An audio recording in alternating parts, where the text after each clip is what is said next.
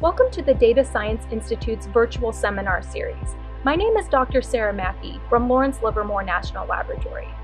Here at Lawrence Livermore, data science has become an essential discipline in many of our key program areas. LLNL is home to many challenging datasets, as well as home to some of the world's most advanced supercomputers. Our data science staff work in a variety of areas, including machine learning, artificial intelligence, big data analytics, statistical inference, predictive modeling, and uncertainty quantification. The Data Science Institute acts as a central hub for our lab's data science activities. We host events like this seminar series in order to introduce new ideas and potential collaborations to our laboratory staff. We invite speakers from outside the laboratory, from the Bay Area and beyond, to share their innovative approaches with our data science community. We're pleased now to include a wider audience in our seminar series through these recordings. You can read about past speakers at our website at data-science.llnl.gov, or you can email us at datascience@llnl.gov. Thank you and enjoy the seminar series. It's my pleasure today to introduce Tina Eliasirad. Dr. Eliasirad is a professor of computer science at Northeastern University. She's also a faculty member at Northeastern's Network Science Institute and the Institute for Experiential AI. In addition, she's an external faculty member at the Santa Fe Institute and the Vermont Complex Systems Center. Before she joined Northeastern, Tina was an associate professor of computer science at Rutgers, and before that, she was a member of technical staff here at LLNL. Her research is at the intersection of data mining, machine learning, and network science. Her work has been applied to personalized search on the World Wide Web, statistical indices of large-scale scientific simulation data, fraud detection, mobile ad targeting, cyber situational awareness, drug discovery, democracy and online discourse, and ethics in machine learning. Her algorithms have been incorporated into systems used by governments and industry, as well as open source software, including the Stanford Network Analysis Project. So Tina will talk to us today about just machine learning. And Tina, when you're ready, go ahead and take it away. Great. Thank you very much, Sarah, for the invitation and that kind introduction. It's great to be here. I see lots of folks who I consider my friends, and lots of folks with whom some of the work you were mentioning we're done with, like Keith Henderson, who's still the smartest person I have met, and the awesomest. So if you don't know Keith Henderson, look him up. And I see Andy and lots of folks from CASC. So it's an honor to be here. And the work I'm going to talk about is basically my night job. My day job is still the kind of work that I was doing at Lawrence before I left, which is can we come up with machine learning, data mining algorithms on graphs and networks for example, cybersecurity or other kinds of national security applications. But today I'm going to talk to you guys about just machine learning. And if the title is a little ambiguous, it's on purpose. So is she talking about just machine learning? Or look, it's just machine learning. Like, what's the big deal? And over the course of the talk, you can decide which one it is. So when you think about components of a machine learning system, the first thing that oftentimes comes to somebody's mind is the task. But the task is often some prediction task. You know, I give you a task to predict houses, so price of houses, right? How much, like what Zillow does. Or I give you a prediction task in terms of recommendation, what would Tina like to buy? And these things often come with data. One of the issues around machine learning is that the machine learning data mining folks oftentimes think of data as gospel versus data is noisy, is missing, it has missing values, et cetera, and we'll get into it. So you have the task and the data, then you have the model, some mathematical model that's going to represent whatever prediction task you have. And then, of course, you have your loss function and your optimization algorithm. You need the optimization algorithm and the loss function to learn, for example, here, the weights on this feed-forward neural network. So I'm going to go through some of these and the problems with them. You probably have heard a lot about data and issues with data.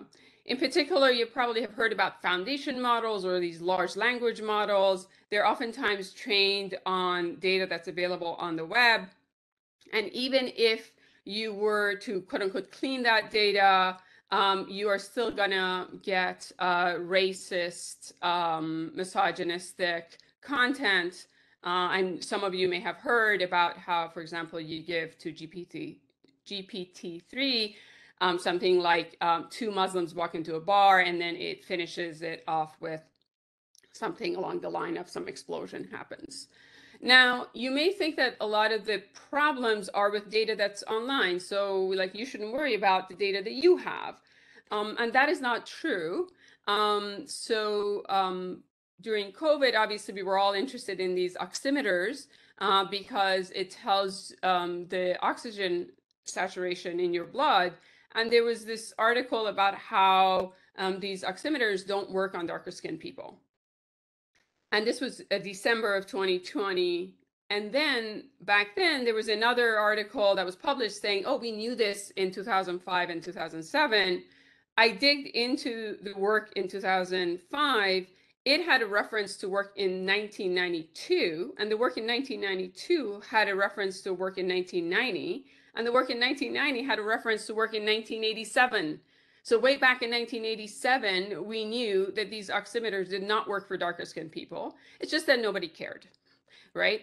But imagine all of this data that is now being fed over these years, these historical data that get fed into machine learning algorithms for, predicting what you should do with a patient that comes in. And so there was this work that finally was published in December of 2021 by Timnit Gebru et al. That said basically what we should have are these data sheets for data sets, or you can think of them as birth certificates, where every data set should have an accompanying documentation about what was the motivation for this data set, how was it composed, how was it collected, how did you clean it, what are its uses, what is its distribution, and what are its maintenance. So this is a very good thing to do, though it kind of falls into documentation, and most people don't like documentation, but it is imperative that we have these, especially when the tasks are high stakes tasks, which I will get to, such as policing, criminal justice, et cetera, et cetera. So around this time, my colleague, Debbie Ramirez, who was a law professor, said, can we generate aspirational data? And initially, when I heard it, I was like, what do you mean by aspirational data? It seemed fishy. Then Debbie defined it as synthetic data from ideally fair circumstances. And so then the question is, what is an ideally fair circumstance? And so we looked at John Rawls's work. John Rawls was a very famous political philosopher at Harvard and wrote this book, A Theory of Justice, back in 1971, about a well-ordered society. And he said, a society is well-ordered when it advances the good of its members and is effectively regulated by a public conception of justice. And in particular, if you look at John Rawls's work, there are two principles. One is principle of fair equality of opportunity, and the other one is the difference principle. We picked on the principle of fair equality of opportunity because you can represent it as conditional independence. And of course, we know how to formalize conditional independence.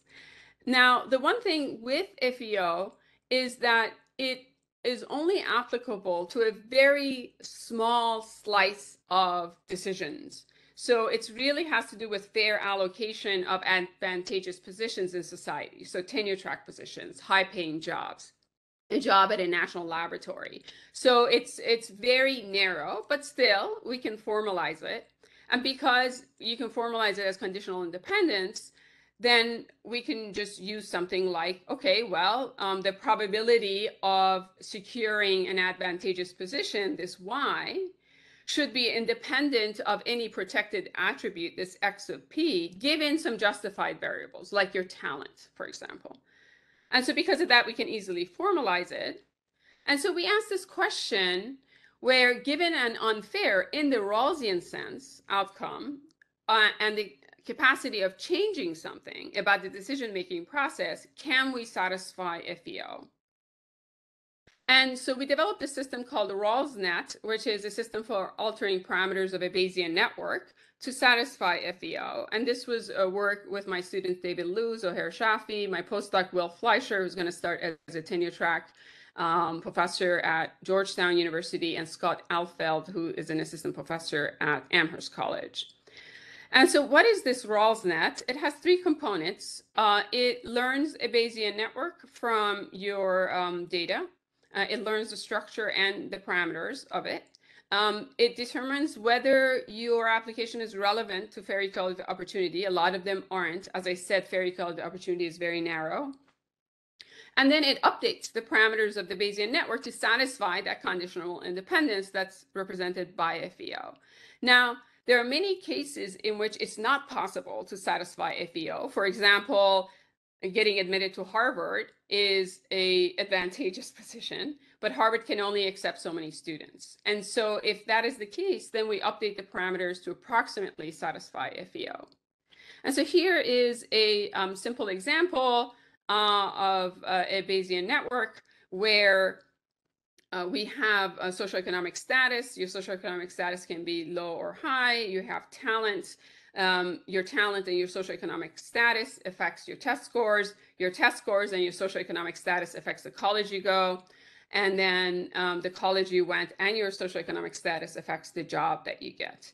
Now here we're representing each of these variables as with these conditional probability tables. You can have anything you like in there. You can have a deep network as far as you want. But for this, we also wanted it to be explainable. And so what we are going to be doing is we're going to be changing the parameters for college to make sure that we satisfy John Rawls's fair equality of opportunity.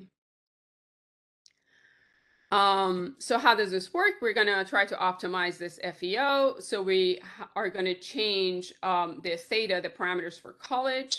And the optimization problem is very simple. We want to find a theta for college that will minimize the following objective function.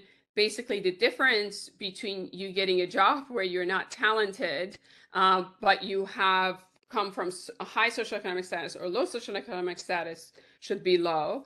And the probability of you getting a job, given that you are talented, should also not depend on your socioeconomic status. And then, of course, there are these feasibility constraints. And so you can solve this optimization problem, and you can get the right thetas, the right parameters for college.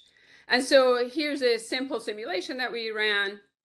On this one, so your life is very boring. You're born, you take a test, you go to college, you get a job. On the y-axis are the probabilities. And obviously what you will like is that the probability of you landing a job should not depend on your socioeconomic status. And so this is before applying RALSNet, and on the right side, it's when we do apply our system to modify the parameters of college, the random variable college, and we see that we are able to effectively change it so that the probability of getting a job is high if you're talented. It doesn't depend on your socioeconomic status. And if you have feasibility constraints, then we can't exactly match FEO, but we can get close, right? Where, of course, in our society with these feasibility constraints, people who have talent and come from high socioeconomic status have a higher probability of getting a job. But if you're talented and don't come from a high socioeconomic status, then your probability of getting a job is still higher than if you were not talented. There are many different uses of our system, RALSNet. One is you can generate that aspirational data that my colleague and friend Debbie Ramirez wanted. And the other thing is that it could be an aid for policymakers in decision making. So for example, in college admissions. The one thing which is very important is talent, right? The distribution of talent. So if you really want to do well by your society and be fair and all that good things, you really need to have boots on the ground that could talk, for example, with the counselors and have a good distribution on the talent, and not just go with what you believe a priori who has talent and who doesn't. So then going back to the components of the machine learning system, we talked about data, now we're going to move on to the model. You may say, well, okay, if I have this fair data, then I shouldn't worry, right? I give my fair data to my model and I'm good to go. And so we asked this question, given a fair data distribution and the structure of a Bayesian network, this fair being the FEO, does maximum likelihood estimation learn parameters that produce that fair posterior distribution? And what we found was not necessarily, right? It depends on the correctness of the Bayesian network structure that you're learning. It depends on the faithfulness of the joint distribution that you learned and the Bayesian network structure. It depends on the correctness of the learned joint distribution. And it depends on whether you're interested in only asymptotic behavior. And so this gets us to work by Margaret Mitchell et al., where similar to data sheets for data sets, they propose model cards for model reporting. When, again, this is like a long form birth certificate or documentation for a model where you highlight, well, what are the model details? What was the intended uses? What are the factors? What are the metrics? What were your training data? How did you what did you use for evaluation data? Was there any ethical consideration, etc.? And one of the good things about this, so for example, for this model card for smiling detection in images, you can see that it does poorly on old males. I believe you're seeing my mouse. And so the false discovery rate for old males is bad. And so this notion that my model will work on anything and on anybody is obviously wrong. There's no master algorithm. And so at least being honest in terms of, okay, my model only, for example, works for white males between 30 and 50. And that is just fine. It's just that unfortunately we live in a society that people don't want to be honest about who their model was trained on and on whom would it work. So now I'm going to spend a lot of time on task, and I'm not going to talk so much about the loss function and the optimization algorithm, because the task itself, a lot of people do not question it, and it needs to be questioned. So there was this paper that came out of Science back in 2009 about how algorithms are being used in healthcare and how there are lots of racial biases in them. And in particular, this is a piece from this text that says the algorithm predicted healthcare costs rather than illness. And so this is a classic case of what they were measuring is not the same thing as what they thought they were measuring. So healthcare costs is not the same as measuring severity of illness, at least not in the USA. And one of the other things which was interesting is that this prediction task was assessing risk scores. Risk scores and assessing them are really popular. And they're popular for two apparent reasons, at least to me, and there are probably other ones as well. So one is machine learning people know a lot about them. It is a low-hanging fruit, bringing a phrase from George W. Bush's term, because risk assessment is really sorting. And we really know about sorting. So when you think about classification, it's just sorting, right? Good, bad, fraud, not fraud, etc.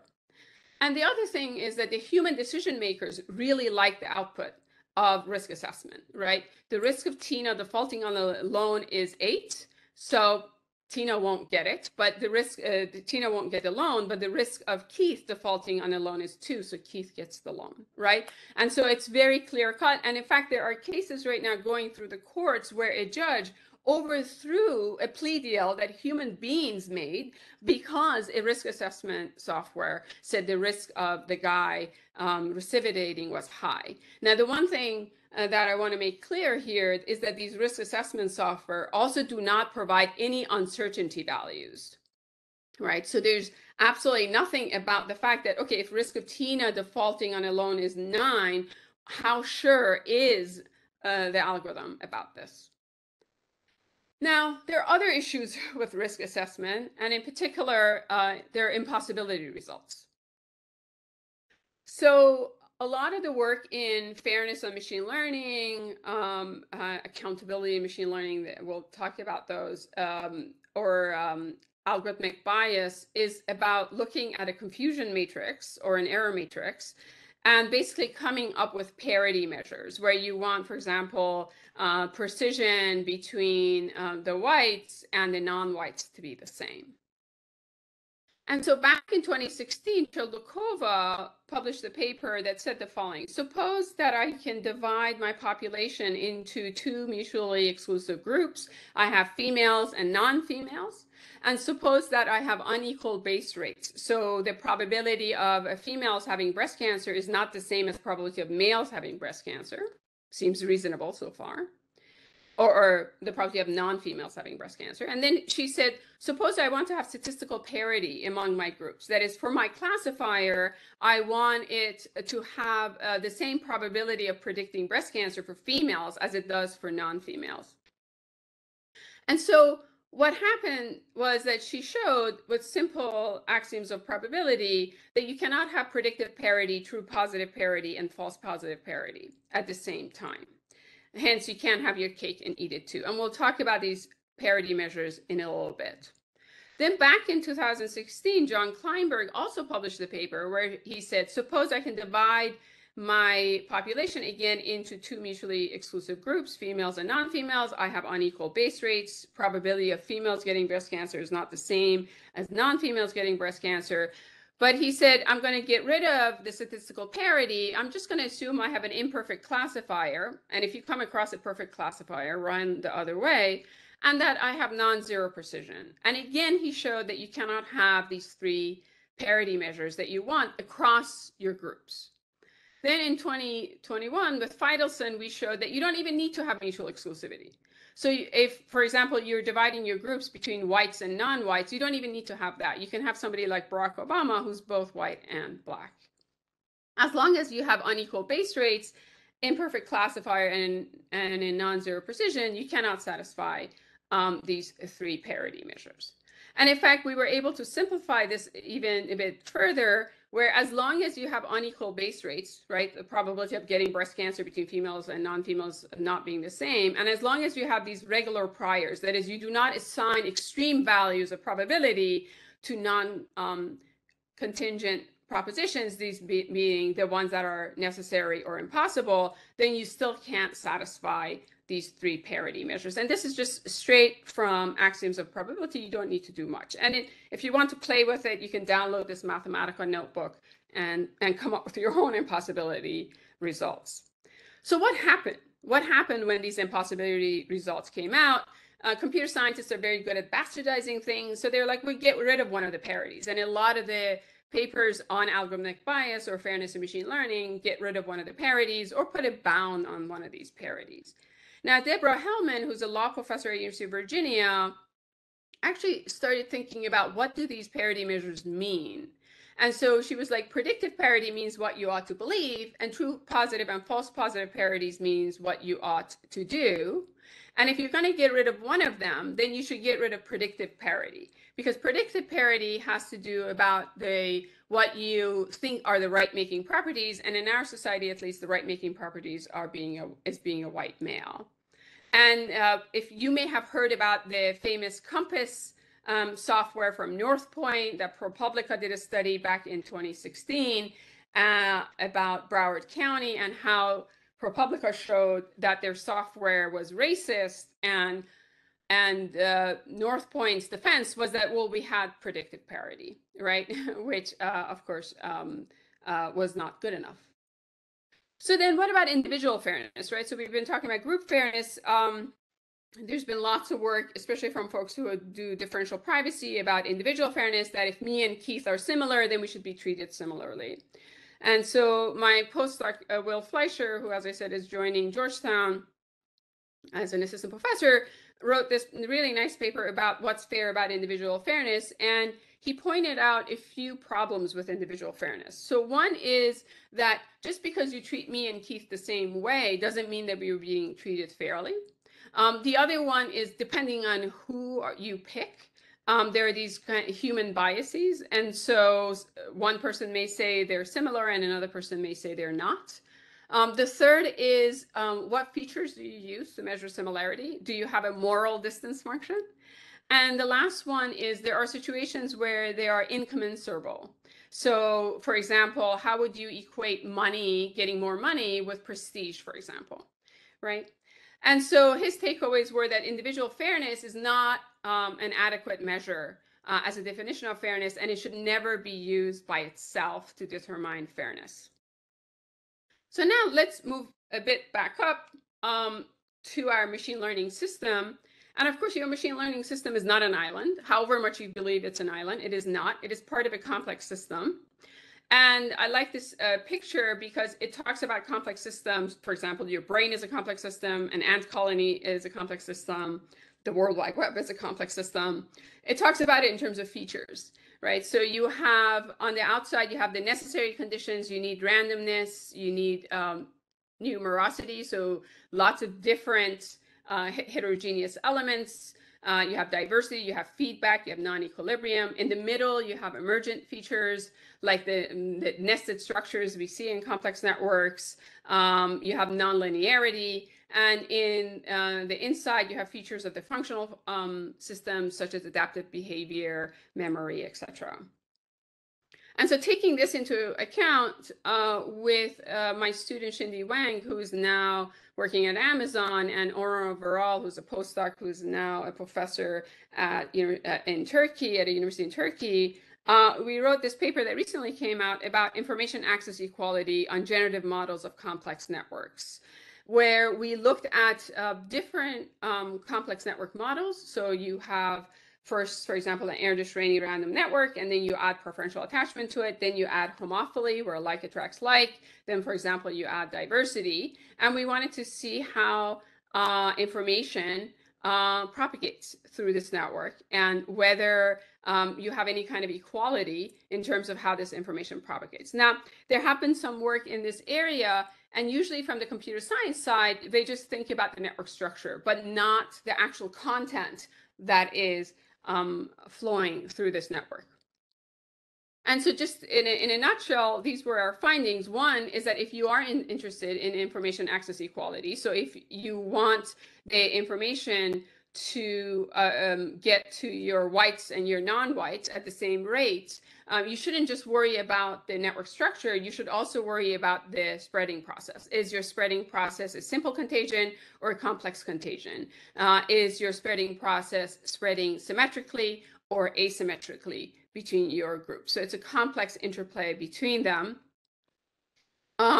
Then there is a trade-off between equality and efficiency in terms of this information access. In particular, we noticed that when your network has segregated groups, so you have very low intergroup edges and you have the asymmetric transmission rates, then you bump up against this trade-off between efficiency of the information spread versus the equality that you want among your groups.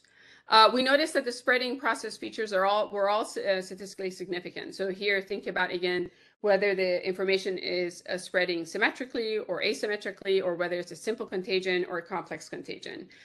So a complex contagion often happens when the information is novel, versus a simple contagion. You can think about, for example, strength of weak ties, about getting a job by talking to an acquaintance, for example. Well, one of the things which was interesting was that the network structure features were not always statistically significant, but two of the network features stood out. One was degree inequality, and the other one was network distance. So here you can think about diameter, average shortest path.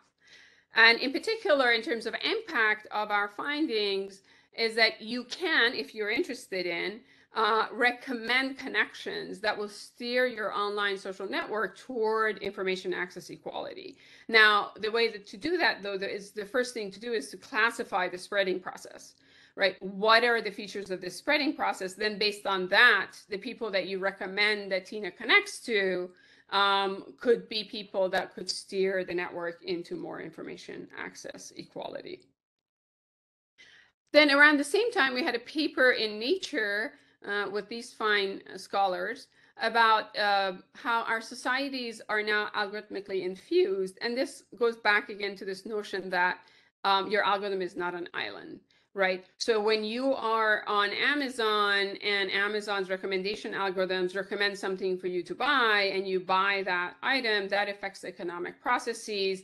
And then in turn, that affects the goals of the platform, these kinds of sponsored items you see on Amazon. Obviously, you all know about the political processes and the kind of news that you consume and how that affects our political regulations. And then they're also in terms of these online dating sites, right? And how they recommend who you should date, and that affects our social acceptability of who we date. And in particular, in this paper, we identified 3 challenges. The first one was there's insufficient quality of measurements. Like nobody looks at, okay, what are the quality of the data that you're collecting? The second one was the complex consequences of mismeasurement. And here, I highly recommend this free book that was published at MIT Press last year by Cesar Hidalgo on how humans judge machines, where when harm is done by another human to you, you assign intent to that human. But when harm is done to you by a machine, you do not assign intent to the machine, right? So for some reason, it's as if the person who designed the machine didn't have an intent, and we'll come back to it. And then the last one is that the existing social theories that we have were developed when we didn't live in societies that were algorithmically infused. And so we need to go back to them because they have limits. So for addressing the first challenge in terms of insufficient quality of measurements, you need to get your data from multiple places, right? And try to triangulate it. You need to develop guidelines and best practices in terms of which data you use and which data you don't. Data is not gossipable, right? You need to think about where it's coming from and what distribution and what processes are generating it. In terms of the complex consequences of mismeasurements, you need to reflect on what to measure and what not to measure, right? And we need to develop professional norms. So there's a lot of discussion in terms of regulations are coming from the government, but unlike other fields in computer science, AI, machine learning, data mining, etc., we do not have any professional norms. It seems like there's nothing you could do that would, get you excommunicated from the profession. And I'll talk a little bit about that in a minute. And then there are limits of existing social theories, right? So what we need to do is we need to re-examine the social theories of, for example, social capital, strength of weak ties, theory of balance, etc., now that we do live in these societies that are algorithmically infused. And of course, we need to be transparent. So stuff like model cards, like data sheets, those are extremely important. So now we go back to this, again, this machine learning system being part of a complex system. And I want to talk about some work that we did in 2019 and 2020, where we looked at democratic backsliding. So The Economist, the weekly magazine, every year they publish this democracy index, and they track it over multiple years. And there are lots of different things about civic participation, et cetera, that goes into this democracy index. And so, you expect what you normally would expect, where you have Norway on the top, 10 is the highest score, 0 is the lowest, North Korea is the lowest. With Hungary, we're seeing this decrease in this democracy index. In the US, we also saw a bit of a down slope here. And so what we thought was, if we think about democracy as a complex system, then can we represent its stability or instability, as the case may be, as this democratic backsliding? And so the question is, what is stability? Because people oftentimes mix up stability and robustness. And here we're talking about temporal stability. So stability in terms of persistence over time, resistance to change. And so here, for example, a ball on top of a peak is not stable, right? It will come on, it will fall on either side of it. In terms of robustness, this notion of modal robustness is that you are insensitive to microscopic changes. And so K and N's, K nearest neighbors, are not robust. I can add a data instance, and your K and N would produce different results. And so here, in terms of democratic backsliding, we're talking about instability, and that instability having this definition of stability that you're seeing to the left. So as part of that, we published these 2 papers on democratic backslidings. The first one on the left was about how, if you think about democracy as a complex system, then you can describe its democratic backsliding. And the second paper was about how, if you again think about it as a complex system, you can propose some policy changes. And in particular, one of the things which is interesting is in a democracy, a lot of fires get started, but a lot of fires get put out, right? So you'd really need randomness and diversity in a democracy. However, there is this point where if there's too much randomness, then you tip over. And then people start believing in the lying demagogues, where they're like, look, the system doesn't work for you. And so then there's this notion of let's burn down the entire system. And the machine learning and the data mining algorithms are not helping here, right? Because again, well, okay, this system, this facial recognition system doesn't work for me if I have darker skin, for example.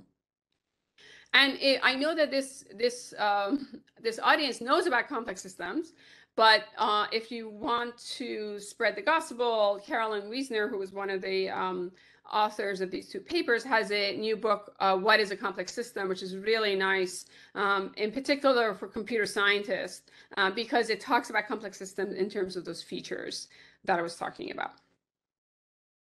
And then the last part I wanted to talk to you guys about in this roadmap of just machine learning, which is one of my projects, although my night project, as opposed to my day project, is how do AI researchers describe and respond to the negative impact of their work on society? And so we had a paper, again, in AIES, this AI Ethics and Society, by my student David Liu and Priyanka, who's a graduate student at Northwestern, and a bunch of other folks, looking at all the NeurIPS 2021 negative societal impact and the ethical review. And so in terms of the impact statements that the AI researchers wrote, we found these three themes. The first one was lack of agency, that look, I'm just doing math. Yes, an adversary can take this and use it for bad things, but look, I'm nowhere to be found, right? It's not my fault. I'm just doing good math. Look at this nice math I'm doing. The other one was denying responsibility, right? Or trying to like minimize the negative societal impact of it. Like, yes, you know, training this model with billions of parameters may burn the world down, but it's okay, it's fine, right? Which again, it's weird. And then the last one was reassigning responsibility. And one of the things that was very interesting was basically you just give everything to the practitioner. Everything is practitioner's fault, or it's future work, but it's not clear whose future work is it. And in fact, there were societal impact statements where it said that this model can be used to harm minorities and underrepresented people, but that's part of future work. Who's going to do it? It's not clear, right? So it was depressing to do my first qualitative study, but so be it. Then there was an ethics committee at NeurIPS. Oh, and for those of you who don't know, NeurIPS is this very big, prominent machine learning, data mining, AI conference. And in terms of the ethics reviews, some of the things that we found was the reviewers didn't know whether something was a policy or a non-policy. Obviously, if you plagiarize somebody, that's a policy, right? And your paper gets rejected. And what's the scope and the authority of these ethics reviews? There was only one paper that got rejected in NeurIPS 2021. The reason being that it was really around the data, and there were a lot of issues with the data itself. And in terms of the recommendations from the ethics reviews was more about, you know, why don't you more clearly identify the negative societal impacts and also list how you would mitigate it. And one of the things that was interesting was that as this was going back and forth, a lot of the changes that the authors were making was either citing other papers or basically retracting what they were saying about what their model could do. And so in terms of this question that we had about how do AI researchers describe and respond to the negative impact of their work on society, badly. There's a lot of education in front of us and reflection about what we're doing and what kind of harm it causes. And in particular, and these are my people, right? The AI machine learning people are my people. There's this us versus them thing. And it's like, you are one of them. You live in this society. Your algorithms will affect you as well. And so where is the state of the community on this? So what has happened is that now there are different CS venues targeting these societal impacts. The first one was this FACT, so for fairness, accountability, and transparency, which started in the mid 2010s as a workshop. You may have heard of it as FAT-ML or FAT-STAR. And then in 2018, a new conference formed, this AI Ethics and Society, where there was this feeling that perhaps the FACT conference wasn't as welcoming to philosophers, because as you can imagine, ethics and applied ethics falls under philosophy. And then in 2020, there was this new conference called FORC, appropriately, Foundations of Responsible Computing, that was established by folks like Cynthia Dwork, et cetera, that perhaps believed that FACT wasn't theoretical enough. And then in 2021, there was yet a new ACM conference on equity and access in algorithms, mechanisms, and optimization. And these are more from the EC community, the e-commerce community, more the optimization community. And so, at least in terms of our communities, we have not converged. Right now, we're expanding. We're diverging in terms of these different folks going and talking amongst themselves, right? Which is not a good thing. And in particular, the last one, the one on equity and access in algorithms, mechanisms, and optimization, there's this group, Mechanism Design for Social Good, where they really look into algorithms in civic participation. So, for example, some of you may know about sortition or citizen assemblies. They've been around since the Greek time. It's similar to our jury duties, right, where you randomly sample people from your population and you discuss important issues. So, for example, in Ireland, the issue of abortion or gay marriage was resolved through sortition. And so there's this notion of what algorithm should you use to have a representative sample of your society. There are notions of this liquid democracy where you delegate your vote to somebody. There are notions of this virtual democracy where you would use computer-mediated discussions to move democracy forward. There are this notion of quadratic voting. So basically, if you live in Wyoming, your vote matters more than if you live in California. You all know this. And so you have a market for the votes. And then the last is this notion of participatory budgeting, where it basically reduces to problems like the knapsack problem, right? So you live in a city, let's say Pleasanton, the town only has $10,000. You want a new park. I want the potholes to get fixed. How are they going to spend that $10,000? And so they do this kind of crowdsourced democracy. And Ashish Goel at Stanford has done a lot of work on that. So this is another angle of algorithms coming in to your daily life that you should watch out for. And in particular, I'll finish with this and leave some time for discussion. Some food for thought is that if an algorithm is being used in these high-stakes situations, policing, criminal justice, finding a job, school assignments, et cetera, should that algorithm have system one thinking or should it have system two thinking? So system one thinking is the fast thinking, right? Instinctive and emotional. System two thinking is slower and more deliberate and more logical. And at least, you know, when you go in front of a judge or, you know, a doctor or whatever, you would hope that they're doing system two thinking and not system one thinking. But they spend a lot of time looking at algorithms used in criminal justice. It seems like they're all doing system one, that fast, instinctive, and emotional thinking. And this is an area that's coming up within AI. So there's this fall symposium on thinking fast and slow and other cognitive theories in AI that is going to happen in November in terms of what properties should the AI systems have if they're being used to affect somebody's life. And if I were to have you take away one thing, would be this picture that your algorithm, whatever system you're developing, does not live in isolation. It is not an island. It's part of a complex system. and that you need to worry about the complex system and the feedback processes that are there and how that affects your algorithm. And lastly, here are the references of the papers that I mentioned. You can download them all on my website. And thank you. I'm happy to answer any questions. And you can download the slides from this URL. I'll put it up a little bit so you can write it down, and then I will stop sharing. Thank you for listening. Thanks, Tina.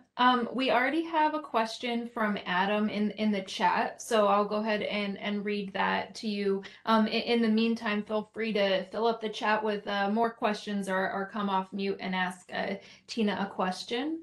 So Adam asks, I think this was back in the segment where you were talking about the Bayesian networks, and he was wondering with those examples if the point of the model was to determine how far a biased model is from a given ideal, and asks if the underlying idea that we view opportunity through this veil of ignorance, then the objective way to determine the outcome is talent.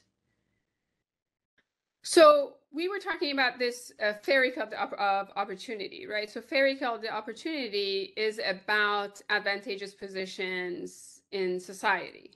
And so that's why talent comes about, right? That you would hope that the most talented person would end up with those kinds of jobs, as opposed to, I don't know, your father went to Harvard, or your father gave $100 million to Harvard, and so now you're there.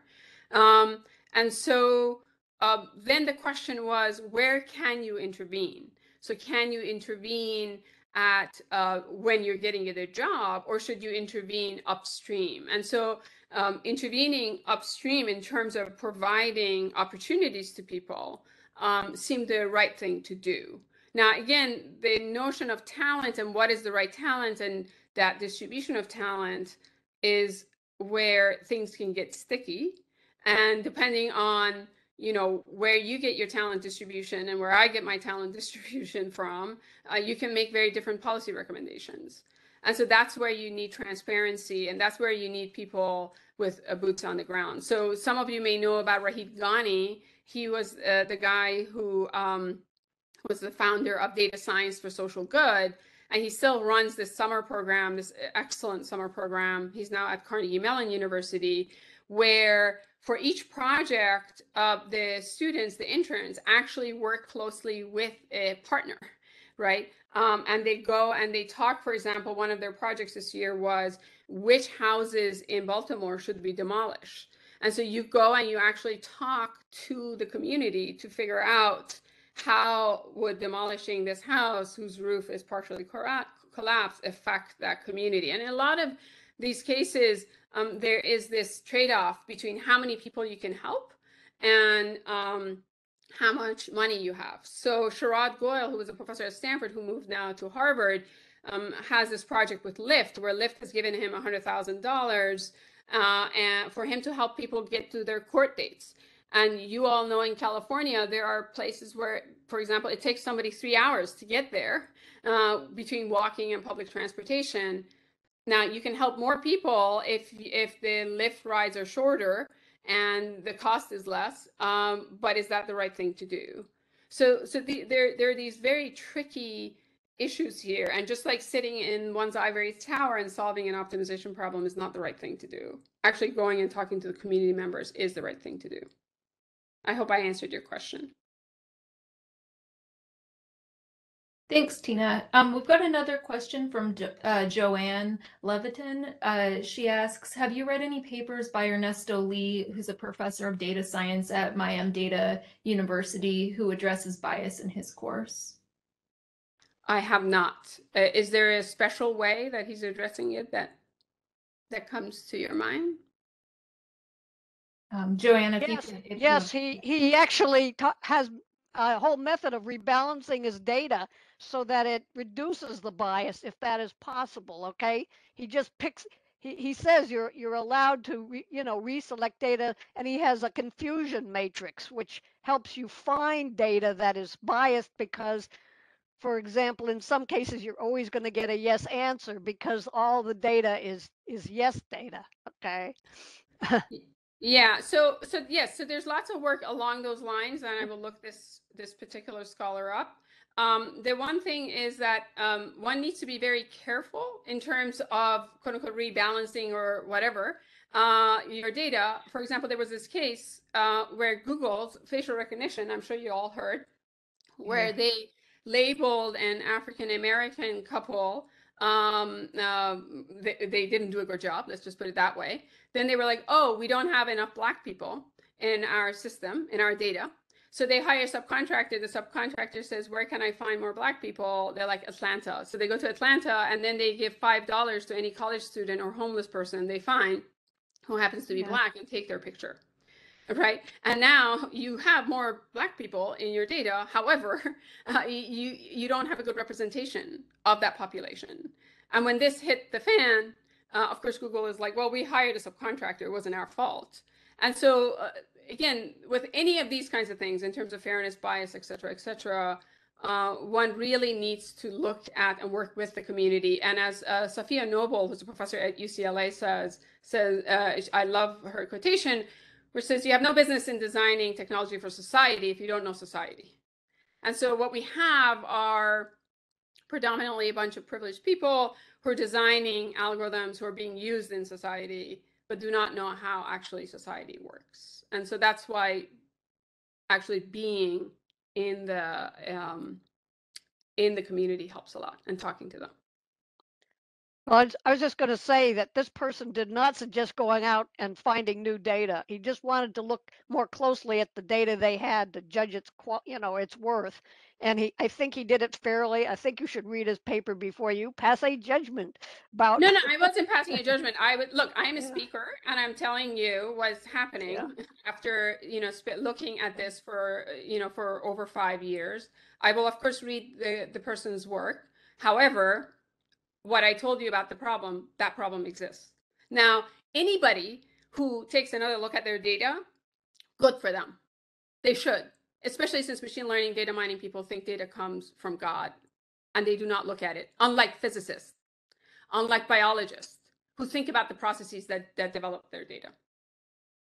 So I thank you for your comment. Thanks, Tina. Let's see, we have two related lines of thought here. Another question from Adam. Do you think the idea of selecting based on talent lowers neural diversity, since society can often view people on the spectrum as less talented? Ji Young asks, kind of as a follow-up of how the model of talent could be improved, as, obviously perceived talent is not as simple as yes or no, and have you or other people looked at how to quantify talent, I guess? Yes. So in many cases, these are all become one-off things. So you may have heard about this case where a lot of the symphonies did not have women in them. So they ran this experiment where the people who would decide would be behind a curtain, and the people who would come on stage to perform for them would take their shoes off as well, because usually women's shoes clink and clank more. And when they did this kind of a setup, lo and behold, more women were hired into symphonies, right? So there are these societal biases, and depending on what the talent is that you're hiring for, right, you can set up these kinds of situations. They cost money, whether it matters or not, whether the people in power. In fact, one of the things which I didn't mention is why, for example, do the healthcare folks want an algorithm to be used? Is it really to provide a better healthcare for you, or is it so the doctor spends 10 minutes with you as opposed to 15, right? And so this notion of power. Now, of course, in terms of the example I just gave with symphonies, you still have to come from a certain socioeconomic status, so your parents could send you to get, training to play the violin early on. So there's some of that going on. But at least we can move it to more of a quote unquote fairer society in terms of certain kinds of talent. Again, measuring talent is difficult. Like anything else that I said in this talk, is actually going and talking to the community. And in fact, one of the problems with this fairness in machine learning, algorithmic bias, is that There is a divide between people who work in this. There are people who come from the underrepresented and the marginalized part of our society who say, look, your algorithms are causing harm to people now. Maybe we should slow down. Maybe we should think about it. And then there are people who oftentimes are privileged and who are like, look, I'm advancing science. I'm patting themselves on the back. And unfortunately, I do not see these two coming together. And there are people who are making money off of it, and people are getting harmed. And it's just whether you care about it or not. Maybe you don't. And I'm fine with that. But at least we should be honest. The one thing is, at least machine learning AI people should be honest and not say my algorithm will work on anybody and anything, which it doesn't, obviously.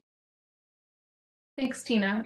I've got one question for you. Back when you were talking about the generative complex network models, I was wondering if you could walk us through an example there. So when thinking about this in context of your talk, what's a good example for me? What are my nodes and edges? And in that model, why would information propagation kind of matter? And can these networks that you're thinking about be redesigned to have this better propagation that you might want to design for?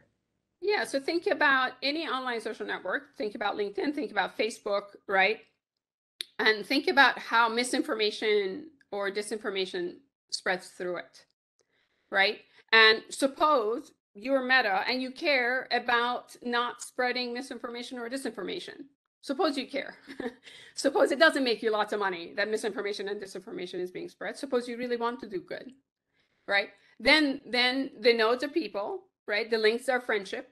And depending on what I post and who sees it and whether they decide to share it, etc., information gets spread, whether about vaccines or about anything else that you want. And so then the question is, if you want the right piece of information to be spread through this network at the same rate between the different groups of your society, how would you intervene on this network so that you can get the goal you want? And so one of the things that we showed is that it's not just good enough to say, okay, I'm not going to show anything that Tina is posting to Keith, right?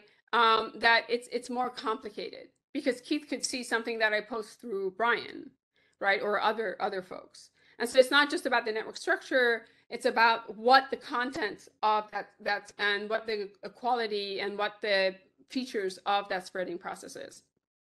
So there's, for example, certain processes, so certain information that spreads symmetrically between, let's say, Republicans, but they don't do the same way among Democrats, right?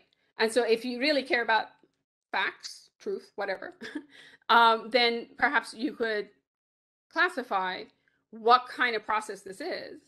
And then the recommendations that you give to Tina about who to befriend, etc., could be such that it moves the network closer to what you want. So our initial applications were things like LinkedIn network, the LinkedIn economic graph, the Facebook friendship network, so on and so forth. I hope that helps. Yeah, it does. Bringing that home with an example makes it a lot more clear for me. Thanks for walking through that. Yeah. Yeah, I decided, I think at least from my recollection of the lab, I figured that it's best to give you guys a broad overview of what is happening in this field than go in depth into about one paper. Oh, absolutely. We can always look up the specific topic we are interested in. We are at the top of the hour. There's one. We'll end with one last question from Dylan, who has his hands up, and then we'll let you go. Dylan. Hello.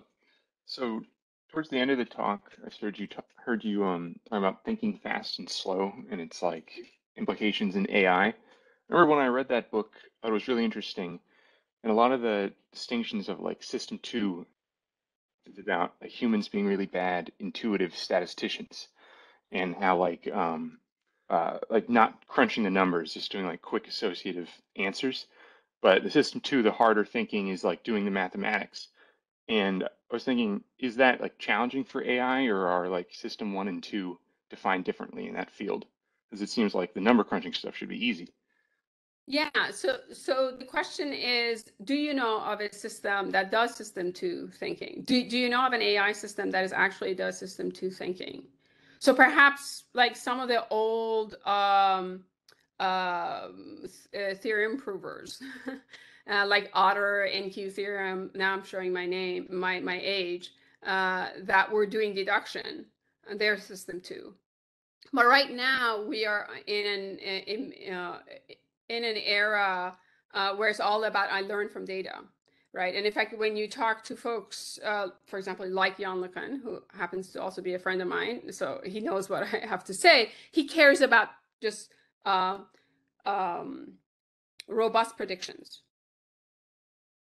He's like, all I care about is robust predictions. I don't really care so much about why things are happening. And in fact, he says, we're doing the engineering now, the science comes later. And so to me, some of this system one thing in this being fast is more like engineering, though, for example, in the area that I discussed, you don't build a bridge just for white people, but we have algorithms, right, that only work on white people. And so the question is, how do we change that? And perhaps these requirements that your system, if it's going to be used in criminal justice, it has to have some form of system two, and define what that means by system two.